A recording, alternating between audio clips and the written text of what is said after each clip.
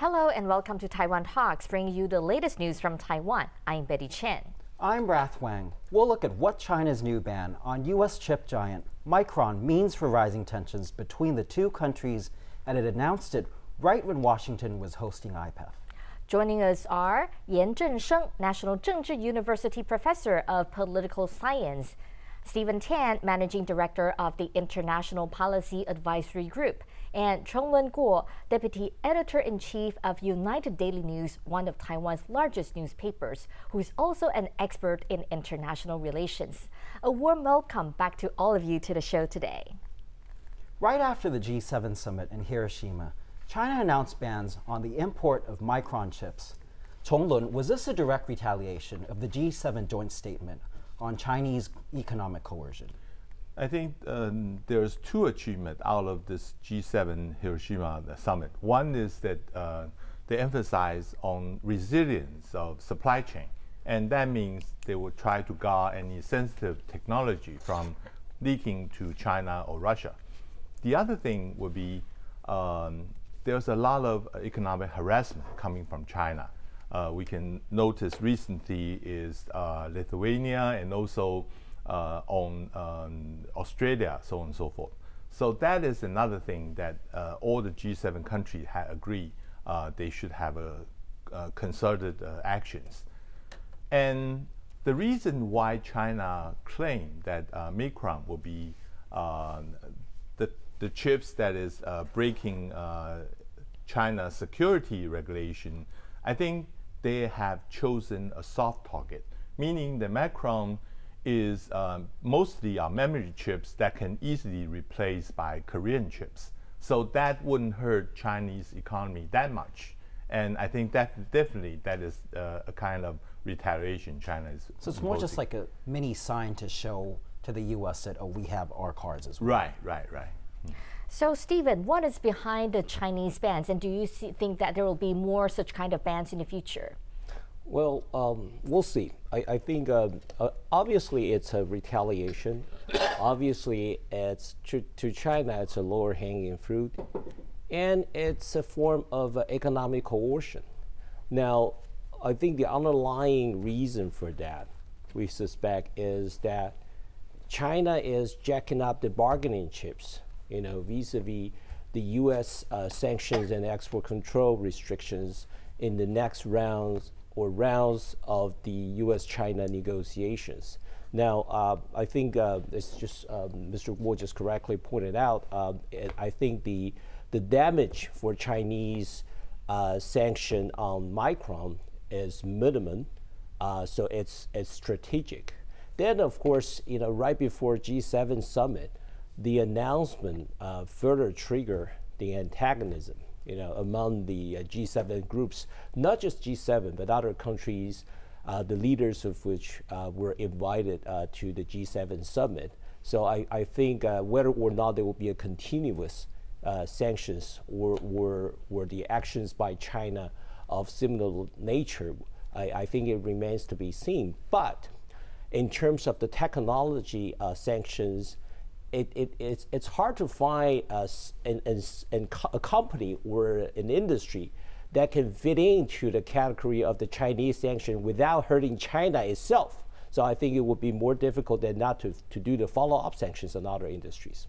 Right, so you're saying this has been a very calculated, careful way very, of China. Very much in my humble view, and I doubt that China would be able to find another company or another industry in the tech sector that it can implement and place further sanctions without hurting itself or without further hurting more China than helping China in its development of the country going forward.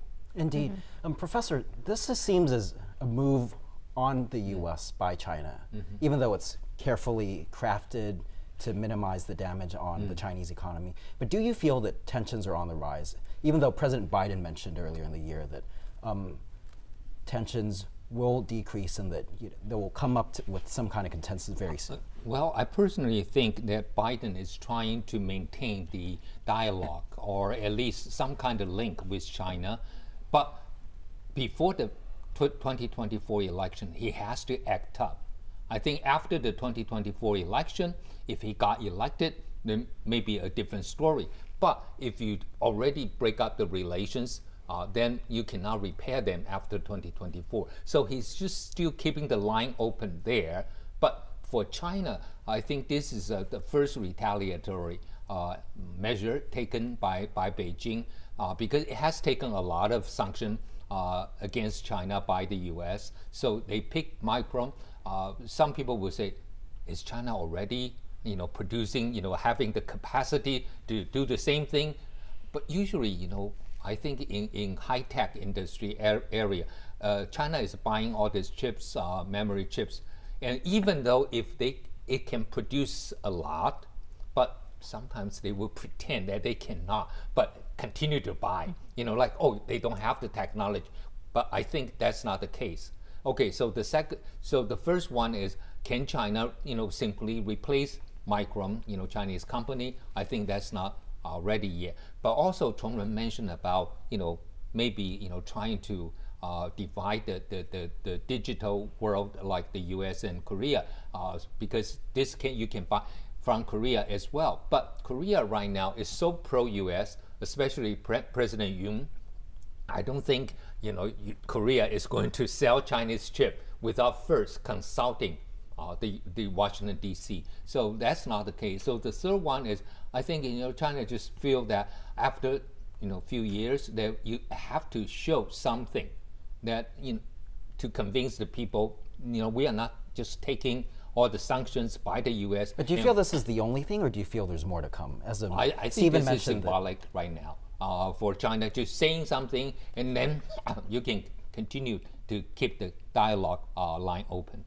So Chongren, I think that with a similar way, China will be have a second thought of banning other technology company. But I think China is trying to do something else. For instance, recently Elon Musk had visited Shanghai and Beijing.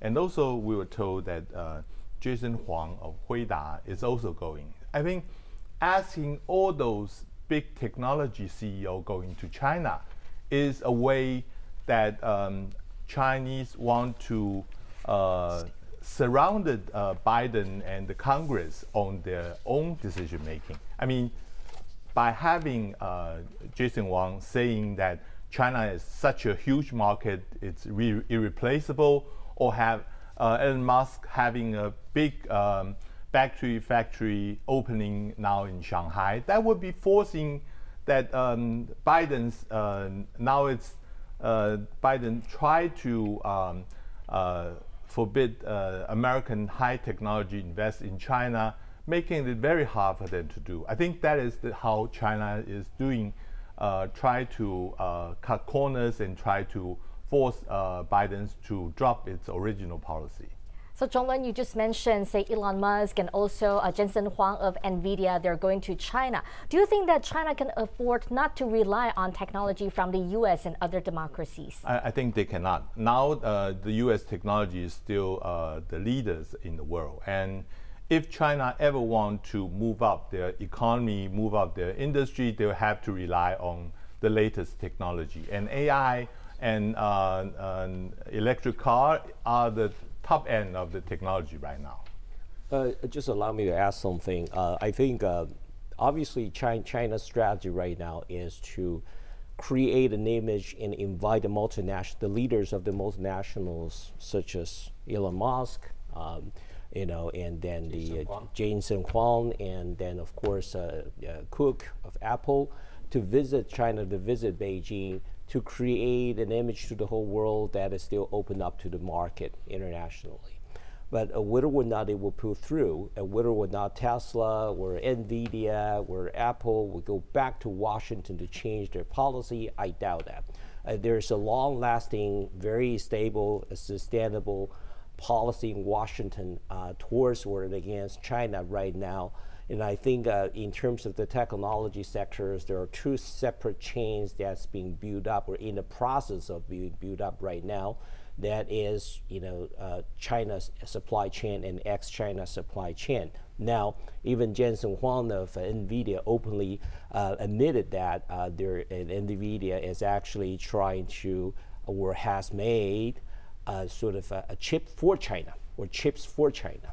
So obviously, you can see that this is the chips for China were made for China. It's in the China supply chain, and the rest of them is ex-China supply chain. And in the technology world, it's going to be like that, whether you like it or not. Whether it's Apple or TSMC or the chip design companies like NVIDIA, it's going to be that way. So I think by welcoming those leaders, corporate and technology leaders to China and to visit Beijing would not change the reality that at this moment and going forward, the whole world in terms of the supply chain in technology have already been divided into two separate and not integral parts. Yeah, Stephen, speaking of technology, we've seen the C919, and is this China speaking to its domestic audience? Because they've said that this airplane, China's first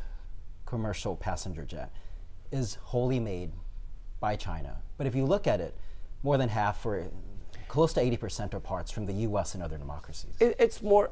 So what is this message? To my knowledge, it's more of an assembly, right? It's more of assembly, putting parts and engines and various things together to make it, locally made or China-made, aircraft. I think in the foreseeable future, I think in terms of the commercial aircrafts, China will still continue to heavily rely on Airbus and Boeing, and no doubt about that. But I think it serves a purpose for the domestic consumption that facing the 1.4 billion people. Then everything China has to claim that Beijing has to claim that it has a locally made, comparable and compatible products such as aircrafts, but I think it won't change the reality that for the high technologies, including the manufacturing of the aircrafts, China will continue to be heavily reliant on the rest of the world. So, Professor, you want to say something, right? Yeah, I want to say is that I think China's strategy at least work because in the G7 we know that the U.S. Continue to try to rally its ally on its side, but at least G7 come up with the slogans that basically we're not going to follow the U.S. with decoupling with China, but de-risking with China.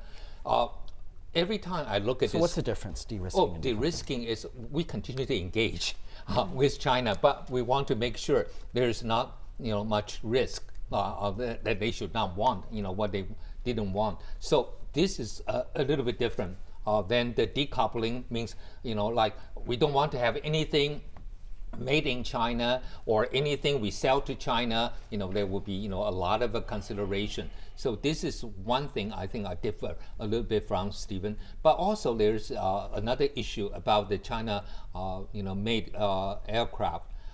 What is it right now, I think, observed, in the past 20 years and 30 years, right? We always talk about U.S. complaint about China forced transfer of technology, and then why there is so much cases of forced transfer of technology. The bad thing for the U.S. high-tech company, I'm not going to sell you anything, so there's no force of transfer of technology, right?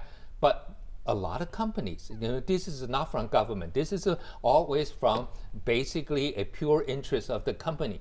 They said, hey, if we don't go in there, other company will go. So we will go there. And maybe China is like the previous developing country, like, they wanted to have transfer of technology, but they can never learn it. But China did learn. That's the problem. China learned, and then just like the aircraft right now, okay, maybe 80% is foreign made, but gradually I think they will say 60%, 40%. They try to pick up. And this is where I think the US is basically surprised by the speed of China pick up with the technology, than other third world countries. Because in the past, I think a lot of countries say, hey, we import the US stuff and gradually, we want to learn to do it ourselves. but they never did, right? So now you find out the company said, we know they're going to eventually get the technology, but if we don't go in there, we miss the opportunity to get the first, chunk of the benefit first. And then, later they will not consider. But that's against the U.S. government's interest. But for the company, they may profit.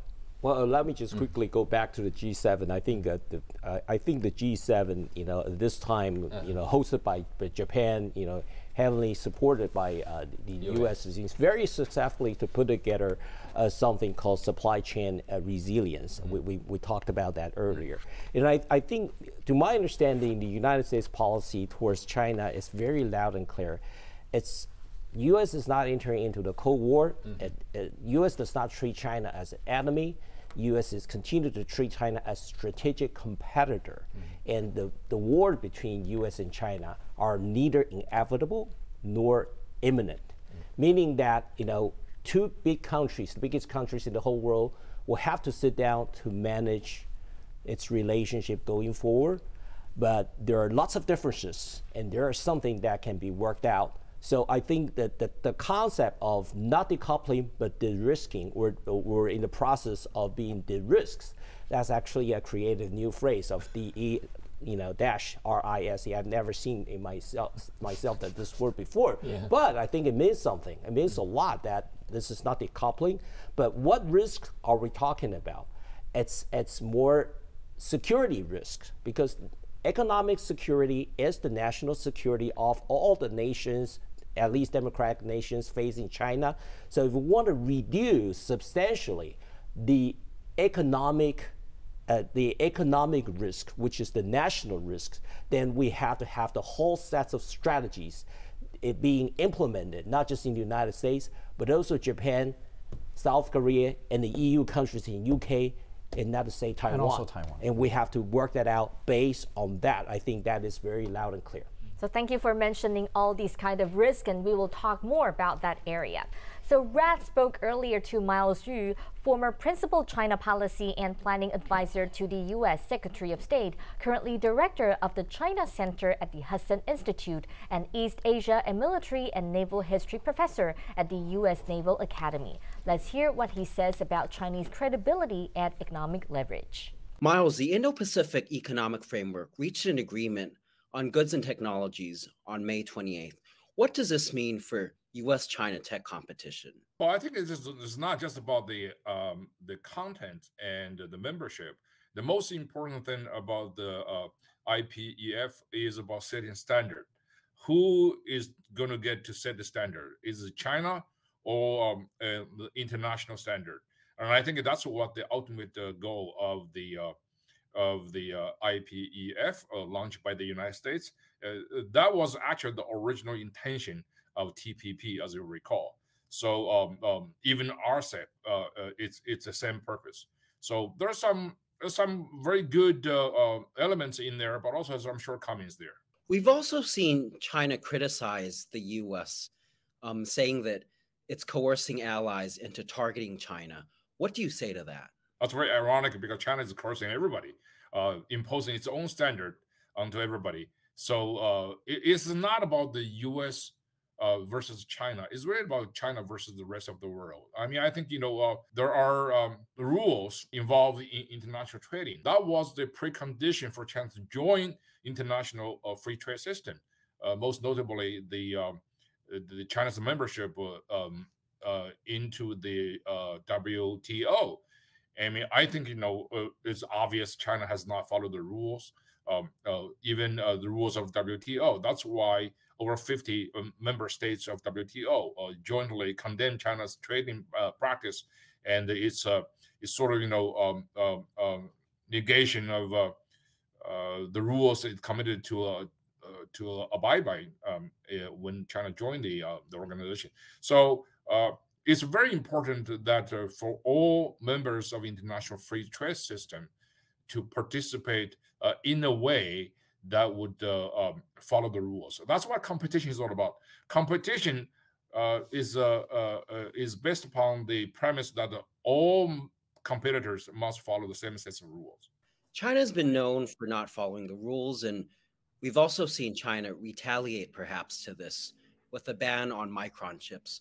Do you feel this would have a ripple effect on Taiwan? We don't know the consequences of China's banning of Micron, but I think it's all about when the United States impose sanctions or you ban something, it gives a specific reason.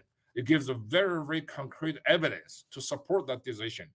China doesn't do that, so it's basically a very sort of a passive aggressive, almost like a crank reaction to outside pressure, and the pressure is good for China to force China to behave according to international norms. So unfortunately, China used all these issues, its power to sanction as a leverage to force the United States and the other countries to comply with its own rules. Do you feel the U.S. is doing enough, as we've seen the White House respond, or do you feel there needs to be tougher measures in terms of dealing with Chinese economic coercion and competing with China? I think any economic competition must start with something that's acceptable to a large body of international community.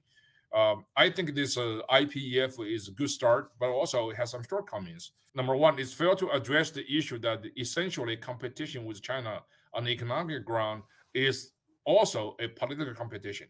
You must address the institutional incompatibility between China and the rest of the world. Number one. Number two is that it's a membership. I think from beginning, who should be the framework within the framework is very important. So it's unfortunate that Taiwan is not part of the founding members of the IPEF, while Taiwan definitely deserves to be in there.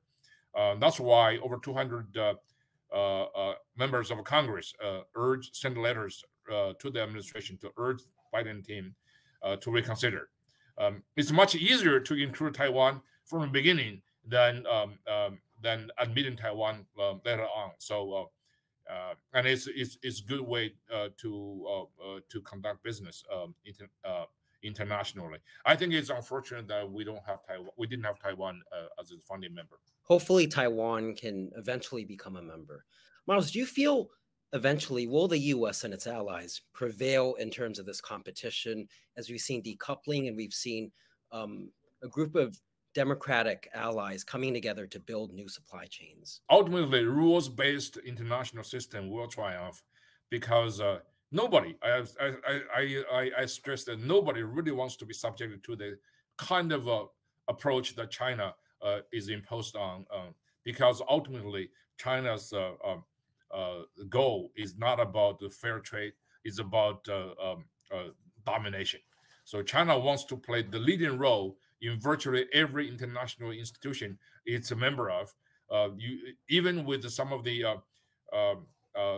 groupings that China created, or like the Shanghai Cooperation Organization or even BRICS. China wants to join, it wants to dominate. So that's not going to work, because each nation has their own sovereignty and independence. So that's not really going to work. So ultimately, China is going to basically, to fail. Now, I have to say this: decoupling has never been a national policy of any government, because keep China in the international trading system. There's some pluses and minuses. So nobody's advocating for that. But decoupling is happening not because of national policy, but because of economic reality. Many major companies and economic entities doing business with China, realizing that if you don't stay away in a sort of respectable distance, you're going to be basically completely reliant on China to be manipulated, exploited by China. So that's why eventually, many companies have chosen to basically to move their manufacturing capabilities away from China. So I think China is probably desperate right now to try to keep everybody in. Let's now talk about the economic framework, where the U.S. Commerce Secretary responded to China's trade ban. The Indo-Pacific Economic Framework, also known as IPEF, includes 14 countries in the region, mostly democracies allied with the U.S. and many of Taiwan's strategic partners, from Japan, South Korea, to Australia. IPEF agreed to improve supply chain resilience as well as security.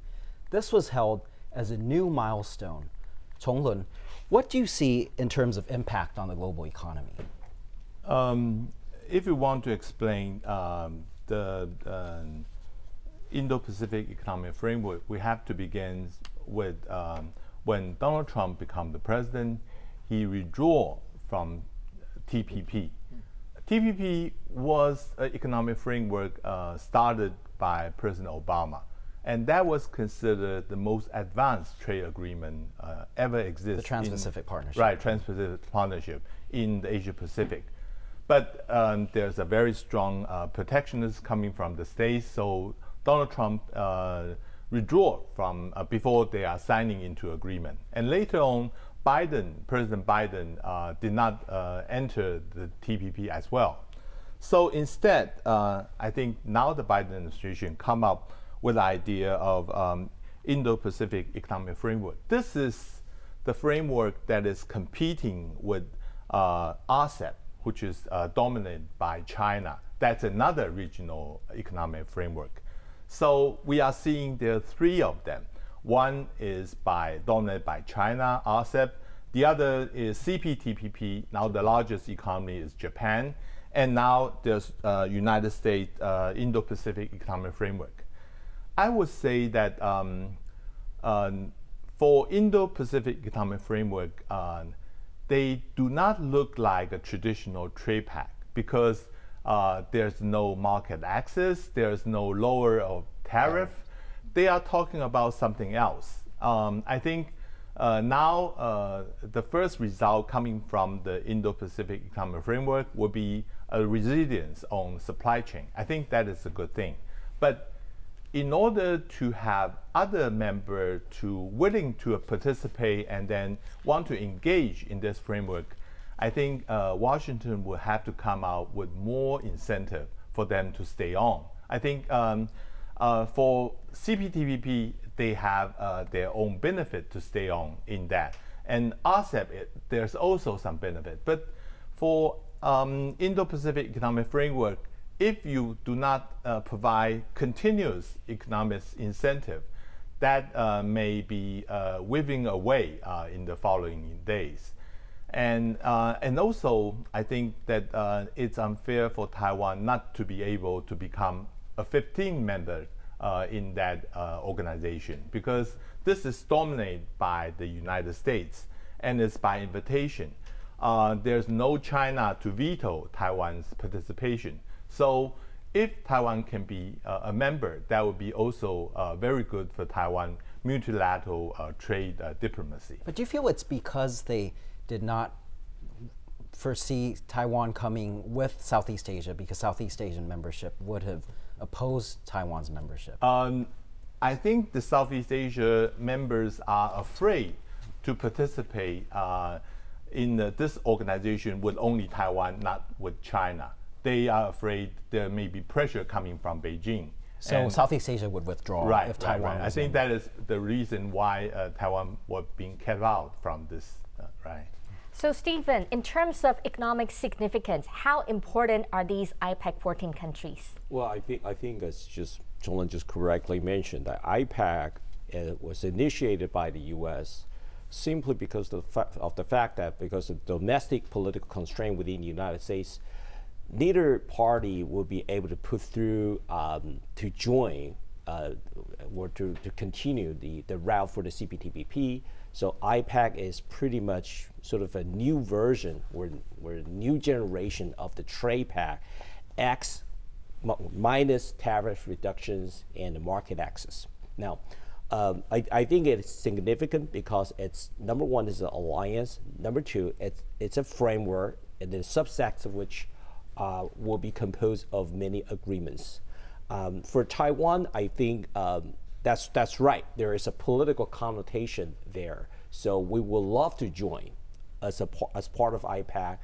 In actuality, I think it might be work better for Taiwan's benefit to have a mirror imaging sets of the bilaterals, such as what you see for the past few days, the Taiwan-U.S. 21st Century New Trade Initiative, as reflected in multiple or the layered agreements. That's bilateral.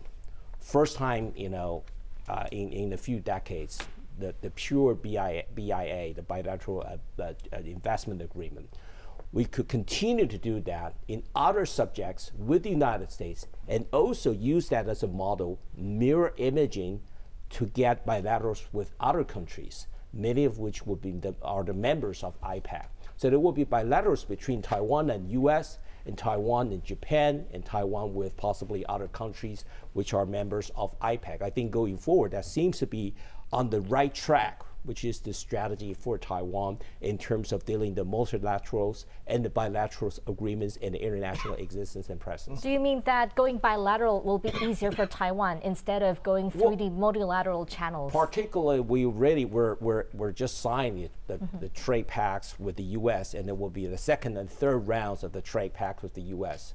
And once we get that, and that once and if the content of which have been agreed upon, will be agreed upon by other countries, will continue to do that. We'll continue to use that as a model for the bilaterals with other countries. Yes. With bypassing, say, Chinese obstruction or objection to Taiwan joining a larger trade pact, exactly. So we have the meat, we have the substance, and not the form, which is a member of. But it'll be in different forms, like through IPEF. the individual We'll do trade multiple bilaterals as opposed to a single multilateral like IPEF. I think that seems to be the way to go. Right, Professor, I wanted to ask about going against Chinese economic coercion and how to, as you mentioned, de-escalating that risk or minimizing that risk. Do you feel IPEF could serve that purpose as these countries come together and talk?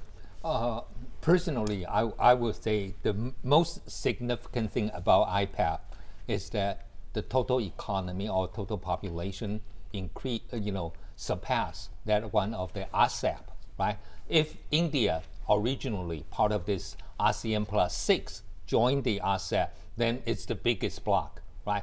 Right now, with India not part of ASEP, but joining the IPEF, then this become, in terms of the biggest bloc. But it is not a trade pact. We all know that. It is just, if it is a trade pact, then you have to talk about tariff reduction. You have to talk about market access. So, but could they still have conversations in dealing with China? I don't think so. I think what they are trying to do is basically, getting together as more politically motivated than economically motivated.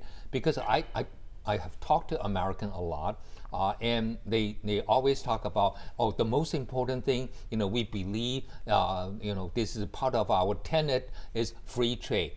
But nowadays, when the United States feel free trade is not necessary in its benefit or in its interest, we find their attitude change a lot. So they don't talk about free trade anymore. They talk about this kind of framework for coordination of some of the policy. So I think this is a more like a framework. And then, of course, Taiwan is not in because of the ASEAN country. And of course, the U.S. has to get ASEAN country on board, and hoping that this is more, a counter block against China. But if you don't have those ASEAN country on board, then it would, it's almost like a direct opposite of the ASEP. So but now that they are on board, do you feel that they could do something if, say, China wants to coerce a country in the region? No. I think China would not coerce those countries as long as Taiwan is not a member.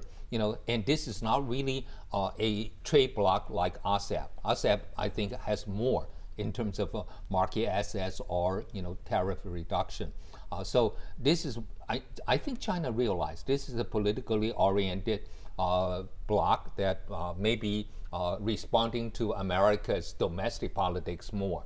And everybody's joining this one, just hoping to maintain a cordial tie with the US.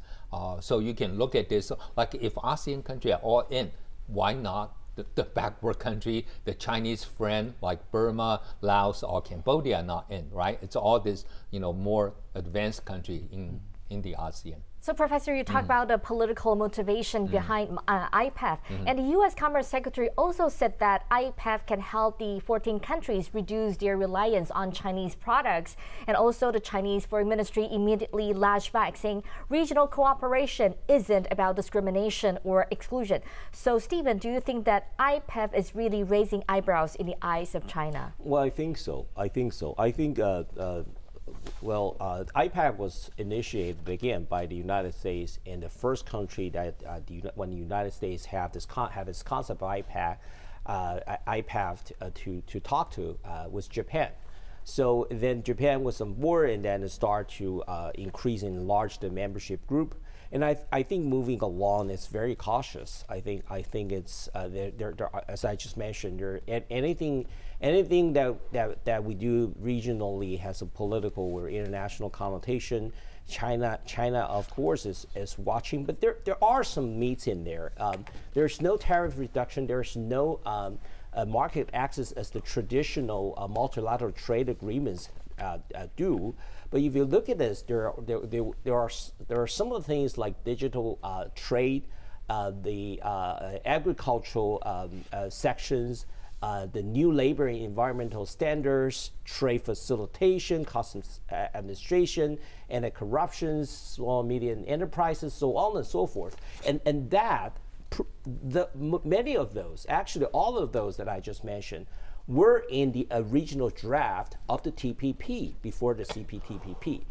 So those are there, and it's just that because the market access and the tariff reductions are sensitive areas that in the United States, it's literally almost a no-go. When we say no free trade, it's actually not no free trade, it's no market, it's no full access of market and the tariff reductions. But if you talk about something else that is still a new generation of the trade pact, and I think China is nervous about that, but I think it's in the initial stage of IPEF. We'll see how it goes, but I think a lot of which have some merits there.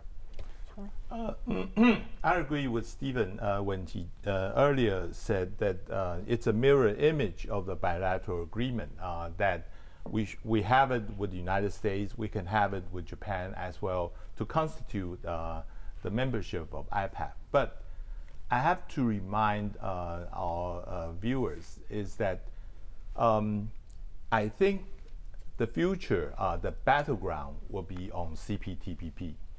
Now that Great Britain have been accepted as a member, China and Taiwan have also applied for membership.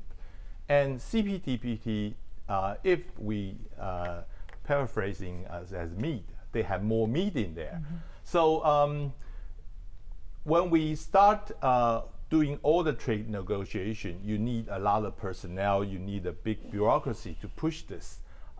Don't forget, we still have CPTPP as our main battleground. So IPEF maybe is good, it can demonstrate our relations with the United States, but if we have think about that in the next 10 years, the US may not be able to enter CPTPP, then that would be the target we should put more focus on, right? So thank you for talking about all these trade initiative and agreement, and we will come back and talk more about them. Red also spoke to Alex Capri, senior lecturer at the National University of Singapore Business School and global supply chain expert. Capri frequently contributes his expertise to the agendas of the World Economic Forum. He spoke about how global supply chain realignment is taking place. Alex, China recently moved to ban Micron memory chips, and the U.S. Secretary of Commerce, Gina Raimondo, responded by saying that the U.S. will not tolerate China's economic coercion. What does this mean for U.S.-China supply chain realignment?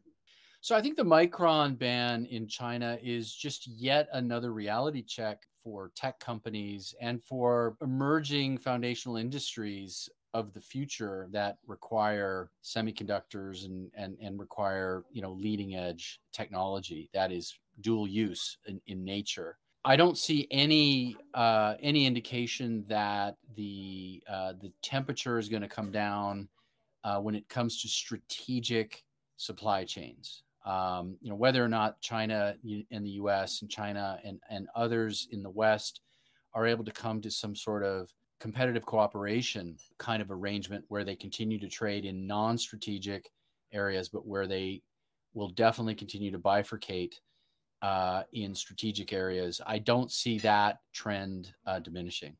We've also seen Secretary Raimondo host IPEF. What does this mean in terms of critical supply chains? This emphasis on secure supply chains, on ring fencing strategic technologies amongst trusted partners when it comes to global value chains is clearly the direction that the world is going. When it comes to the global trade landscape.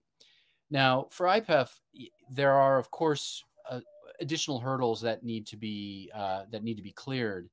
And one of those hurdles is does the additional efforts that some countries have to make to accommodate the United States, when it comes to their strategic goals around strategic supply chains, does that mean that the United States is going to at some point open up its market more, to the goods of those other countries?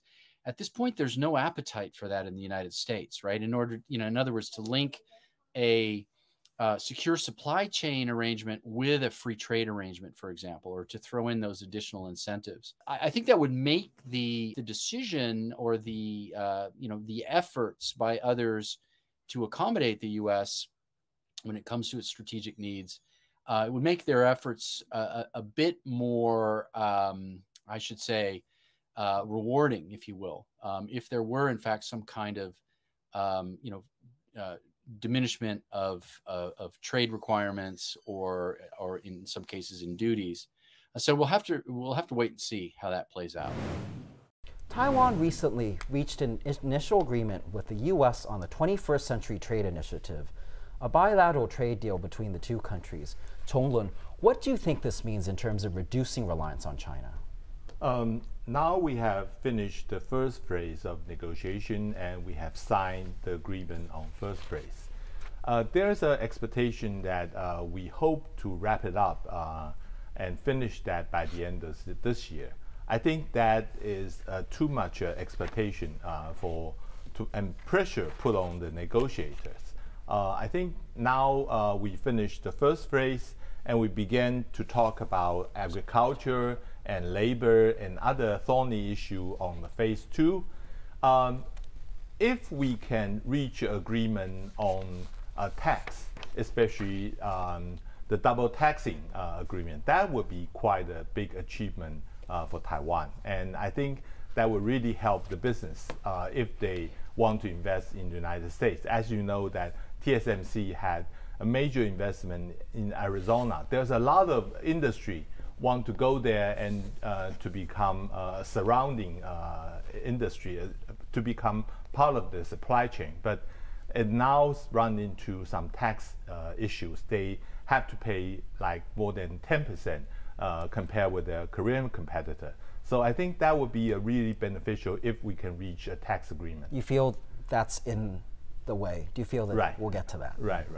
So, Stephen, you just mentioned that maybe Taiwan should have more bilateral agreements. So do you think that this 21st Century Trade Initiative can be seen as a way for Taiwan to make up for our absence in IPEF? Well, I think so. I think if you look at this, the agreements that are being entered into right now between Taiwan and the United States, it has its forms and shape. It's very complete. It has some substance, the customs administration, trade facility, SME, and the corruptions, and so on and so forth. So we've never seen that before between the Taiwan and the United States in terms of entering into the trade pact.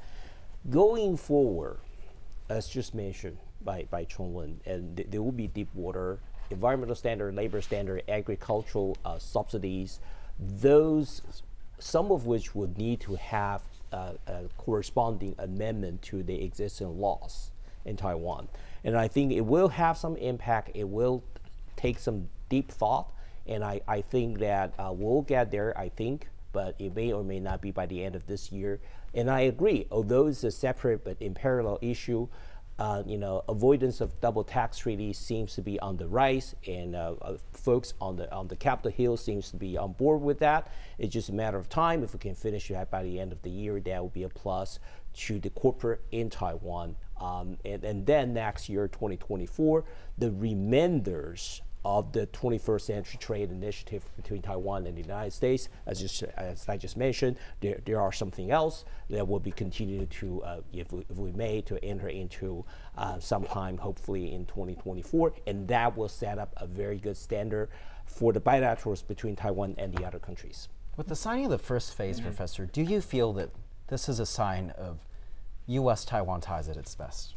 Okay, if I look only from the economic perspective or trade perspective, I don't think right now it's going to be in Taiwan's benefit, because if you look at the issues like custom, border regulation, and those are not Taiwan's bad things. We want to have, again, market access. We want to have tariff reduction, but this is not. But this is the bad thing happened to Taiwan right now, because we have a institutionalized platform that you will continue to talk with the U.S. There will be issues. This is the most important thing when you have a institutionalized organization that you have to interact with each other every few months, continue to deal, and that's the bad thing happened right now. If you look at U.S. and China relations, when they deteriorate, I don't know whether you still remember in the early 2000s and continue during the Obama administration, that there are so many Sino-U.S. bilateral talk, economic one, even the education one. They did a lot of talk. You have all different government officials. Biannually, they have talks. So we don't have that as much. So this one provides Taiwan a interval regular talk with the U.S., and there will be issues, but in terms of benefiting Taiwan's economy, I'm not expecting that as much. But maintaining this kind of dialogue, I think that's the most important thing. So you're saying the talks is not a reflection of the actual relations, but more on... Yeah, the talk is reflecting a relation that we'll continue to increase, but in terms of substance of economic gain, trade gain, I don't trust that as much. So Chenlung, do you agree with what Professor said, and also do you think are there any other challenges in this agreement? I agree with Professor Chen that to have a platform and to have a continuous dialogue and negotiation is a good thing. I still remember back then the TIFA had been put on hold for several years, even 2 or 3 years without any contact with each other. And that is such a bad thing for Taiwan. We are losing precious time while other countries are moving ahead with their multilateral negotiation. Thank you very much. That's all the time we have for today. Thank you. If you liked our show, please search for us on YouTube, give us a thumbs up, and hit subscribe to our channel. Thank you for watching our show today. Stay safe and see you next time.